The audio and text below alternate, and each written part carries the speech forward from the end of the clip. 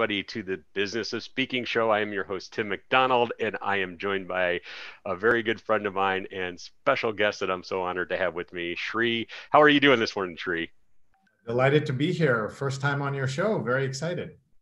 Yes. I'm really looking forward to it. And for those of you who don't know what the Business of Speaking show is, it's really a show where I try and get the story of not what the speaker talks about in front of people on stage, but their journey on how they got there and what they've learned along the way. So, with that being said, Sree, tell us your story of how you got started speaking. Wow, started speaking. So my background, let me just tell folks, I was a professor of journalism at Columbia for 20 years in the Graduate School of Journalism. And right now I'm a visiting professor of digital innovation at Stony Brook School of Journalism. I have the title of the Marshall Loeb Visiting Professor of Digital Innovation. Marshall was an incredibly influential, legendary business and financial reporter and editor in America. He ran Money and Fortune magazines at various points in his career. And so I feel the burden of having his name in my job title. In between those two jobs as professor, I was the first chief digital officer of Columbia University, the first chief digital officer of the Metropolitan Museum of Art, and the third chief digital officer of the city of New York. In that last job, I followed in the footsteps of two awesome women. And all of that work that I've done has involved speaking in some fashion and being out there and using my ability, such as it is, to communicate, to do the work that I needed to do. So speaking has been something that's been part of the work I've done for a very long time. Yeah, and I've met you ever since you were at Columbia. So I'm just kind of curious, was there, because I know when you're, talking to classes and being up in front of people, that is speaking. But do you remember like the first time that you ever had to get up like outside of that, setting that you were used to and just be in front of a room of people and what kind of feelings you had and, how it led up to, how it's, what you learned from that? So I think we should go a little bit further back. My father is an Indian diplomat, and he and his and my wife and my mother live in Kerala in India now. They retired there. I know they'll be watching this live or later. So hi, Mom and Dad. Sorry, I'm not with you. And also, my dad just had his birthday, so I'll say hello to him a second greeting. And Father's Day is coming up. So as you can imagine, lots of emotions around being away from family in the middle of quarantine. And one of the things that some Indian parents do is they want to show off their kids, as a lot of parents do. And my dad grew up in a very modest circumstances in a house with mud walls, no indoor plumbing, and no electricity, and grew up to be a Shakespeare scholar, and before he became a diplomat. And he instilled in us love of Shakespeare. And so at a very young age, I had to learn Mark Antony's speech from Julius Caesar. And I had to learn how to say, this is a famous, lend me your ears, friends, Romans, countrymen speech. And I might have been 5 or 6, and I was forced to learn it and had to, at dinner parties, I'd be brought out like a attraction and forced to do this. And then I arrived in America at the age of 9. That was the first part of that story was all in the Soviet Union under my dad's job there. And then we came here and I learned the Gettysburg Address for school. And here we are today on June 19th, on Juneteenth, talking about the end of slavery and connecting it to Abraham Lincoln and Gettysburg and that speech there. And I remember that was the first time I learned something and was, I keep saying forced, but strongly encouraged, let's say, by my parents to be a good speaker. And so memorized the speech and gave it in front of Miss Donovan's class at PS 6 in Manhattan, public school number 6. And she instilled in me that love of storytelling and love of speaking.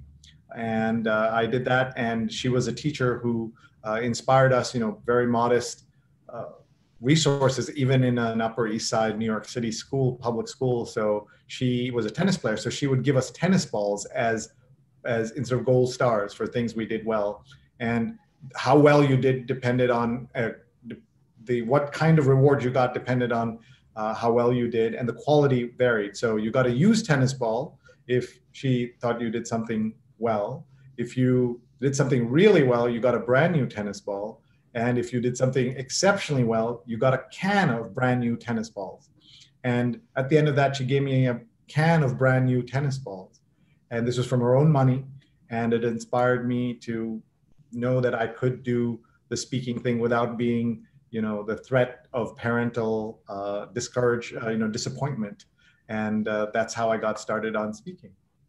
Wow, it's so nice to hear a story like this because almost everybody kind of walks into it in another way, and you're like the first one I've talked to who had it instilled in them from a very young age. So as I look at and knowing you, I know we first met in person when you were at Columbia, and you were hosting it was a social media one night stand, I believe, and you've always been kind of doing these things outside of your work and creating events. So when did you have that idea, and what kind of brought that on? Well, first, I should have started by saying congrats on the business of speaking, and understanding the value of what you're doing right now is just, I'm so proud of everything you're doing here, Tim. And we met because of your stature as director of community engagement. The title might have been a little different, you'll correct me, but title of, you ran community, or the communities editor for HuffPo, and this was at the heyday of HuffPo, at the very peak. And you were responsible, part of the success of HuffPo was the fact that it had all these great communities, plural, right? It wasn't a single community that it had built. And since we're all speaking so quickly, I just want to make sure that people understood. We said social media one night stand, and not just we met at a social media one night stand. That's a critical prefix to the one night stand, because it might be confusing for folks. So let's explain first of all what that is. That's the name of my conference that I've been running for many, many years. It's a kind of one-day event. It's I was trying to say it's more than a 1 hour show. It was a 1 hour session. So I called it a one night stand. It sometimes went 3, 4, 5 hours of deep dive into social. And I would have social media stars come in and speak on the program. Brian Stelter was an early speaker. Tim was an early speaker. And that was a quality of the folks we were able to bring in and have them do so, help everyone understand. We had Soraya Darabi, who's another star online. She was one of the first social media managers at the New York Times, and has gone on to an incredible career, cover of Fast Company, et cetera. And so these were the quality of people we got. And that's how we met Tim. And then, Tim, you hosted us at HuffPo. A group of my students and others came down to watch and learn from you, and was so impressed. You're a great speaker yourself, but how you engage the audience, the community. One of the things I've learned from you is that this is not just about yourself as a speaker. You have to bring people, to bring them all, gather them, involve them, give that back and forth as much as possible if you want to be successful.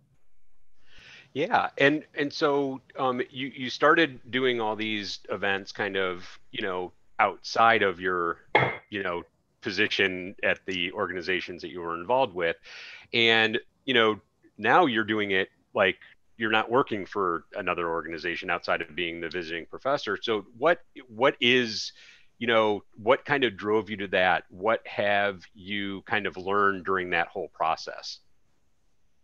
Great question about how to think about what you do with your, whatever expertise or talents you might have.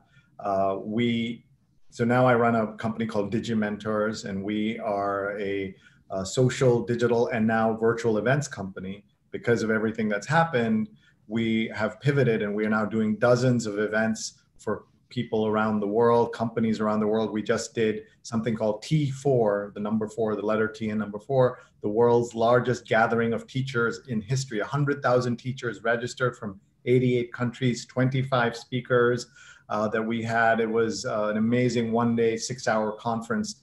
And it all started with an email from a WhatsApp message from someone to me saying, I have a crazy idea. And we launched in 1 month, maybe 34 days from a message to going live and having a huge success. None of that is about us. It's about the moment that we're in. And we use the speaking part as, I believe, a great way for us to bring people together and help them all get better. I think one of the side effects of the pandemic is we've learned the value of how you present matters, right? Like, this is something we've talked about for years, that being a clear communicator wins you business. Being a clear communicator keeps your business alive, no matter what the industry. And we're seeing that kind of taken up several notches during the pandemic, because there are too many Zoom calls, too many other distractions, too many ways in which we're exposed to people. And what we say about social media, and I've been saying for years about social media doesn't make you. Social media doesn't make your brand. Social media amplifies who you are. If you're good, you can be great. If you're great, you can be awesome. But if you're bad, you'll be awful. And if you're a bad speaker, you'll be awful. But if you're a good speaker in this time, you can be great. If you're a great speaker, you can be awesome. And that's what is happening at this moment. And that's why you're jumping onto this and seeing the moment for what it is amazing. So I know you've been doing online work, while you were still doing in person, both your events that you hosted and when you actually spoke at events. So, the New York Times read along every Sunday morning is a perfect example where you, I believe, just started that doing it on Facebook Live, and now it's turned into being on just about every platform, and so many more people tuning into it. How, what have you learned through that process that really helped you kind of, just doing it on Facebook Live at the beginning to turning it into this virtual event management and production company? Yeah, I think the most important thing that everyone should do is practice, right? Like, we all need to get better at this. No one's perfect. No one gets this right all the time, but just the act of doing it again and again and again. And I think even for your own show, you started by doing things recorded, and then you went live, and then you mixed it up. You've been doing, and you just get better. The technology gets better, the tools get better, you get better. And so what we have done is, 5 years ago, I started reading aloud like a crazy person, the New York Times Sunday edition, the print edition, because I love print, 5 years ago. So the 5th anniversary is coming up this year. And for the last 2.5 years, we've made it into a proper show with producers and teams of speakers, and teams of folks putting it together. And then we have exceptionally great speakers from around the world who've joined us. And for example, this coming Sunday, the print editor of the New York Times will be with us, Tom Jolly. Everyone should follow him at Tom Jolly. And we'll be reading the print edition of the New York Times together. He'll be at home, I'll be here. A year ago, we went to his home and read the New York Times together. This week, during the pandemic, we've had guests like Harlan Coben, worldwide #1 best-selling author. He has 3 Netflix shows on at the same time. He's just an example of the kind of speakers we've been able to have. We had Amy Vershup, the travel editor of the New York Times, join us to read the New York Times. So I tell people, find something you're interested in and practice doing something with it. And that will help you get better. And then when you're ready, you can think about pivoting that into something that's a business in itself, or using the skills that you learned for the business part of what you want to do. And that's what happened with the read along. We learned that, and now we have advertisers, sponsors. We have thousands of people around the world who watch. Anyone we've ever asked to be a guest has always said yes, but it didn't start that way. It started with me just picking up my phone and just talking into it and showing the New York Times. That's all it was. And now it's grown over time, but with the intentionality of making it into a community. And that's what we have been able to do. Yeah, and I love the fact that you talked about this was something that you practiced and how you started, because if anybody is just watching you for the first time on one of your New York, Times read-alongs, they're going to look at it and go, man, I want to be just like that. But it didn't happen just, by you starting that way. It was years of you, just like you said, I remember those days with your phone, switching the view from you to your paper and back and forth. Or, you did a great job of engaging people, by the way, while you're doing all that, which is amazing in itself. But you said something interesting as you've expanded and kind of built a team, to help you with these. And I'm not asking you to reveal too much, but can you kind of, let people know kind of what the framework for that looks like and how it helps you and why you have it set up that way? Sure. In fact, I'd love to reveal as much. I mean, it's not very exciting, but we will certainly show you some of the stuff. So if it's okay with you, I'll share my screen and I can show them some of the magic of what we do.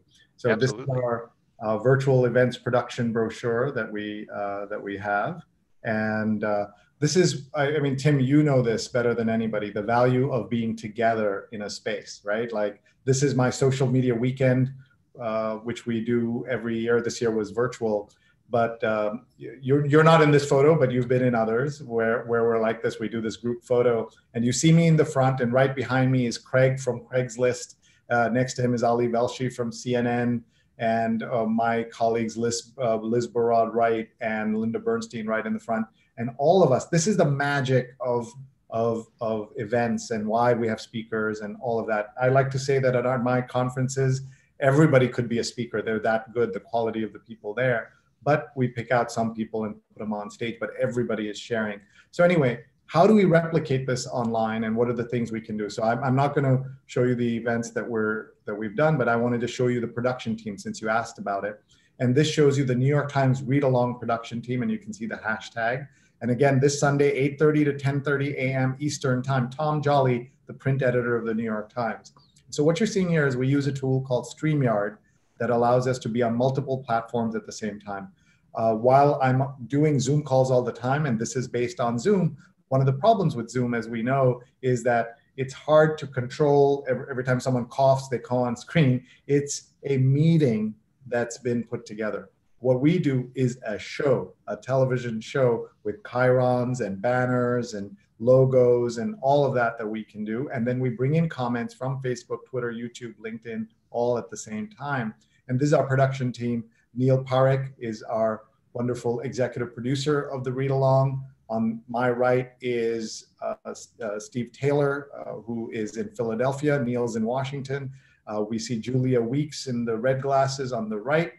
She is in New York, in Brooklyn, in New York. And Paula Kiger, with the headphones, is in Tallahassee, Florida. And it takes these 5 people to put together that show. But what I love about this picture and why I'm showing it to you is you look at the bottom, it says, Rosemary Aquilina, love the show. Thank you for inviting me. That's one of the most influential, important people that I've ever met.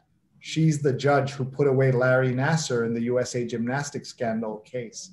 And she was a guest on our show. And she's saying, thank you for inviting me. Love the show. We captured that at the end of the show. And that shows you something, that you've been successful not when you've just had a great speaker, but when the speaker is happy, then you know that that'll mean more people will join us. She will recommend us to other speakers, et cetera, et cetera, et cetera. So this is the village that it takes to put together what we do. That is fantastic. And thank you for sharing that. That really is helpful, and knowing that, the tool, and for those that don't know, there's different, as Sree had kind of mentioned, Zoom's great for a lot of things. If you want to do more of a show, then getting into something like, using StreamYard, where you can broadcast it out to different platforms and have more controls, is fantastic. Yeah, and then we're driving everything to YouTube also as a recorded platform for things.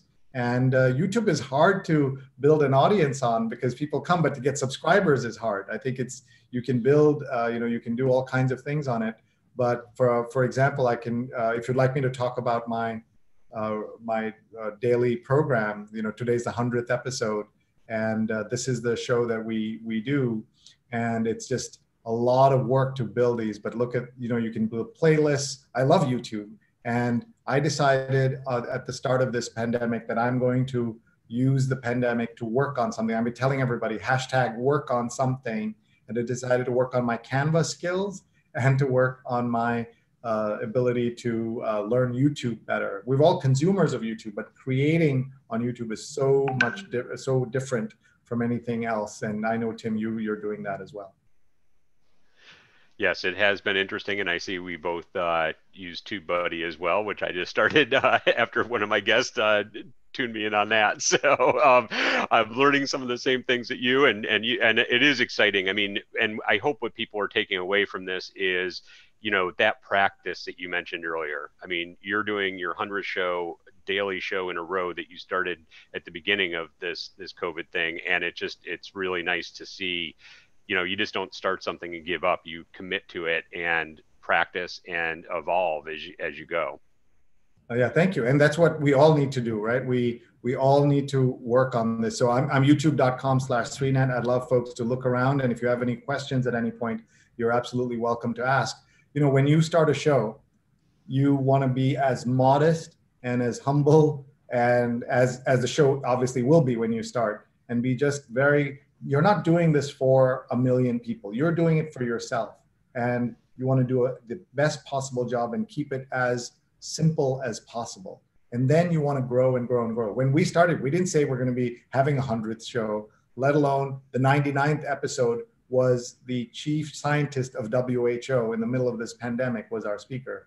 And that tells you something about what you can grow into, right? You don't have to start with your best speakers. You don't have to start with your most ambitious ideas. To start simple and just keep moving. That's one of my other lessons from all of this is keep moving, keep learning, and just plow forward in what you're doing and try to get better every time. Ask yourself, what are the 3 things you did well? What are the 3 things you did badly or you got wrong? And how do you fine tune it and keep going? And a big shout out to our producers, Rose Horowitz 31, and also Vandana Menon, Vandana_Menon. Those are their Twitter handles, Vandana_Menon and at Rose Horowitz 31. Please follow them on Twitter. A lot of people say to me, "How can I help you when I'm doing something?" And I say, "Jump in. We don't know where it's going, what's going to happen to it, but jump in."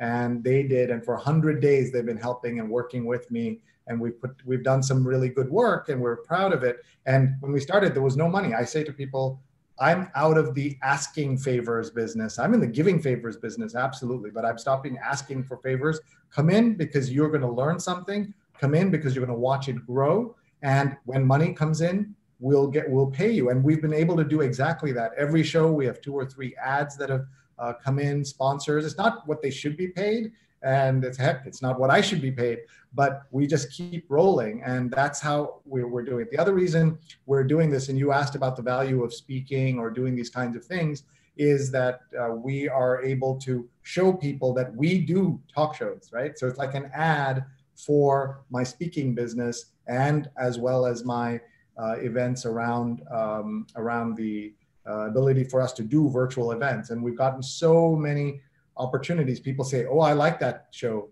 How do I do it for us?" And so we work with some of the biggest brands based on that. And so the value of things we do aren't always obvious, but there's value in doing them for yourself and just say, I'm doing this for my own audience and just for me. Let's see if I can keep improving it. And then if you have good content and you have a good audience, first of all, if you have good content, a good audience will develop. And then if you have both of those, then people will put marketing dollars there. One of the things I learned, Tim, marketing dollars are sitting on the sidelines. They're looking for things to invest in, looking for things to put their money into. And these kinds of shows are relatively inexpensive. So I'm always encouraging people to look at doing them. Well, fantastic. And I know we're getting close to the end of our time, but before we, get to the end, I have one other question for you that I like asking because it's so important, I think, for people that are looking to do something like this. If you could give somebody looking to get into the speaking business, and we know the speaking business is much more than just getting up on a stage, it's doing these shows, it's doing workshops, it's everything that you just have talked about. But when if somebody is looking to get involved, what would be one piece of advice that you would give somebody? Yeah, I would say just do it. Like start offering, go to everybody you know, send out a note saying, I'm available to speak to your audience about my skills. And today, expertise matters more than anything. And having expertise is what will get you booked. And once you get booked, then you build, you go on bigger and bigger stages. I've been blessed to speak at the biggest stages in the world, including South by Southwest and the Recode Conference and the Met Museum's main stage and things like that.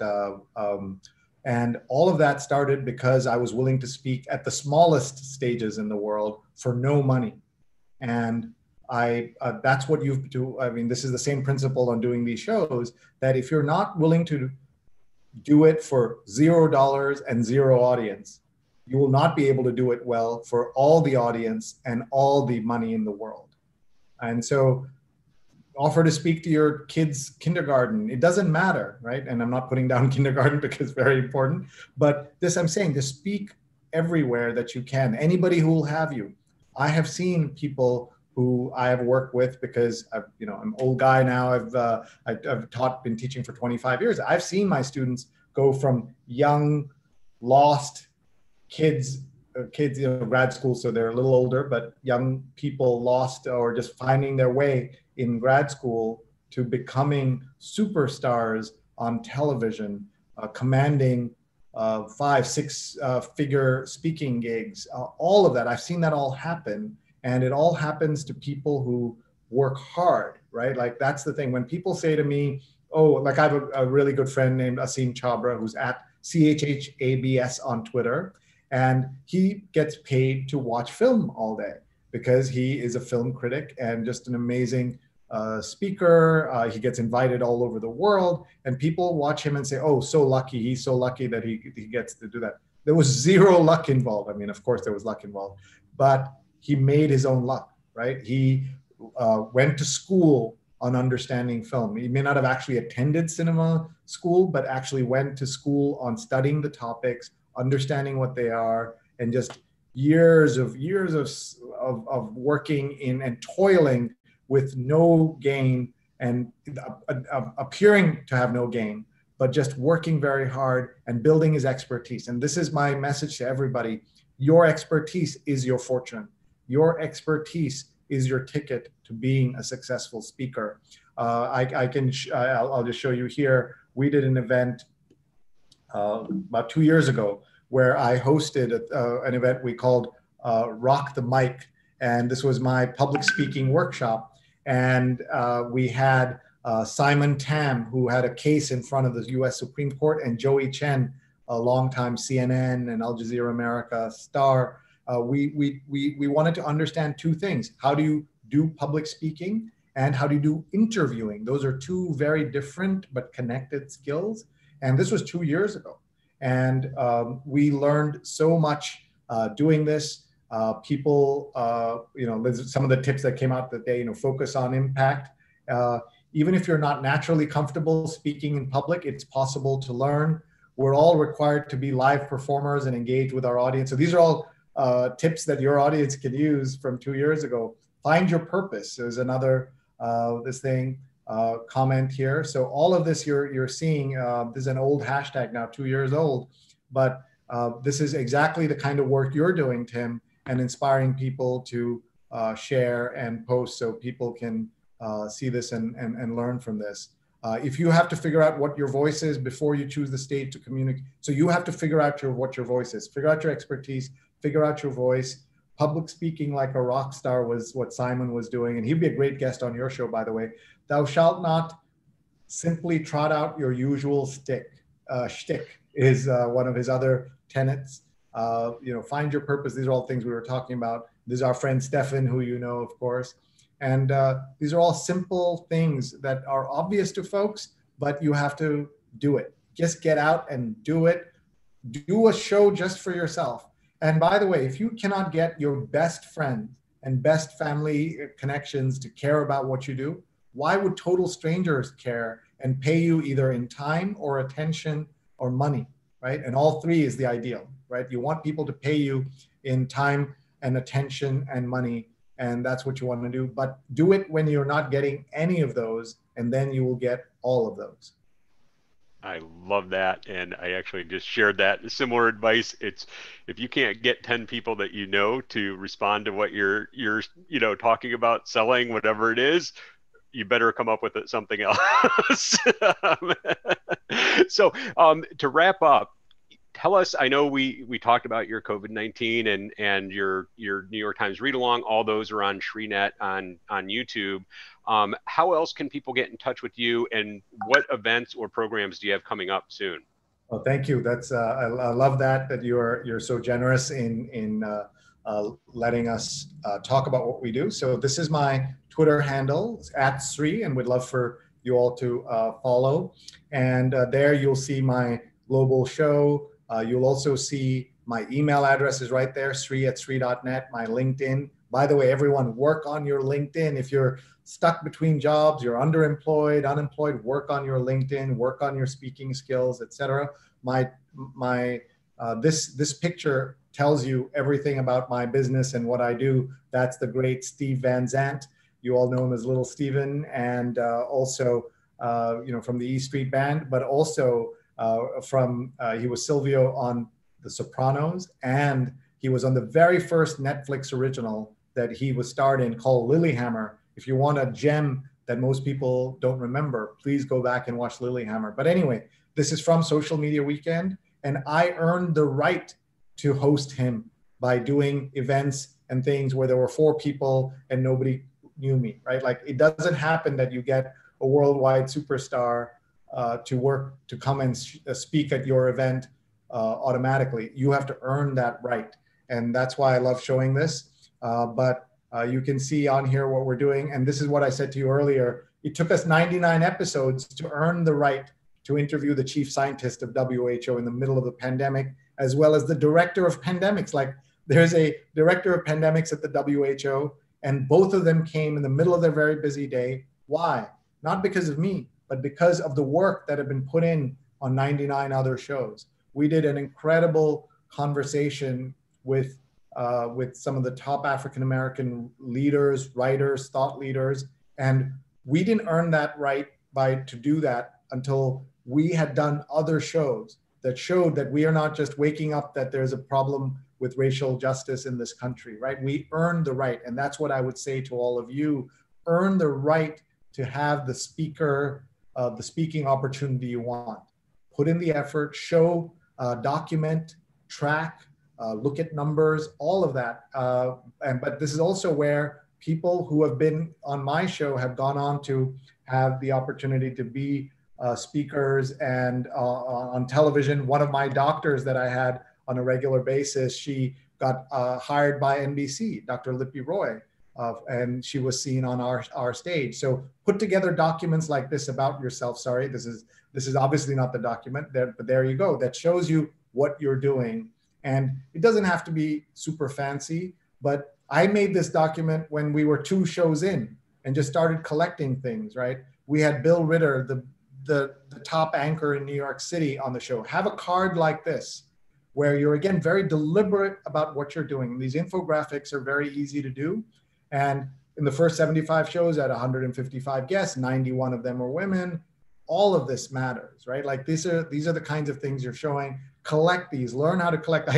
Tim, I joke around and say the ability to make screen grabs and screenshots is one of the simplest but hardest things to do. And most people don't know how to do them properly. We have sponsors, and then just start collecting. Every time someone says something nice about you, just collect it. And you may not have anything to do with it or any place to put it, but just look at this. Sree, this lifeline is something I look forward to daily. Like, do it just for yourself. like you will forget these moments when you do shows because there's so many comments just fly by all the time. And then hundreds of journalists watch the show for ideas. And then you get involved, you get invited on NPR, and people say incredible things from around the world. This is not about me, folks. This is about our ability at this moment to connect and share and post and all of that. And so I just collected these. I show how many people are using my hashtag. You know, all of this is meant to impress sponsors and things like that, but do it because you want to do it. We had one show, Tim, where we're at 179,000 viewers. Again, we earned the right to do that because we partnered with somebody. It's not your network. My network will never be this. My audience is not like this. My audience is smaller, but deep and very influential people. My rule is it's not who follows you that matters. It's who follows you that matters. So I'd much rather have 100 people follow me who are influential than have 1 million followers myself, because that's where you can have a lot more impact. So, well, maybe not 1 million. I will take 1 million, but I have 84,000 followers on Twitter, which is awesome. But much more meaningfully, my top 100 followers have 200 million followers themselves. So that's what you want to do. You want to get influential people to follow you and like your comments and what you're doing. And then make a document like this. Your numbers will be different. Your numbers may be much bigger, maybe much smaller. It doesn't matter. Build it for yourself.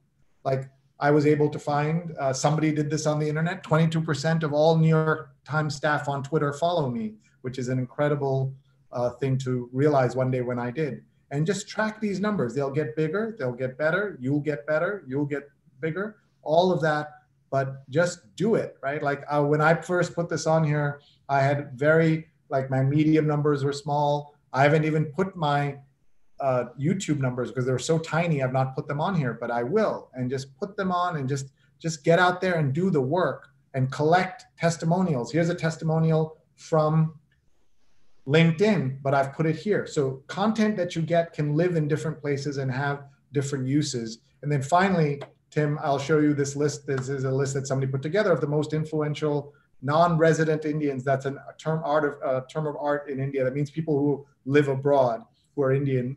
And I'm number 6 on this list. It tells you it's a bogus list because Dr. Sanjay Gupta is one below me.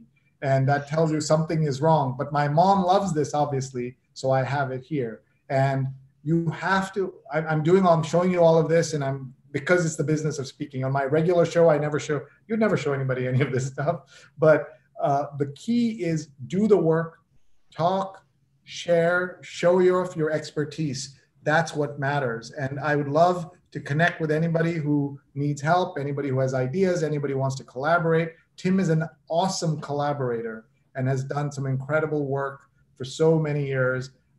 Anytime I've wanted to do something with him, he says yes. Learn to say yes is another tip for all of you. And I'm just rambling on here. So Tim, whatever you need, anytime you need, I'm there for you. No, thank you so much, Sree. This has been absolutely fantastic. And I love that you're saying you don't normally show this, but this is what you do to help you create it, something that you love doing and turning it into a business. If you don't have that information, you don't have that body of work, people will not be able to know what you're doing and what the impact is. So I just love that.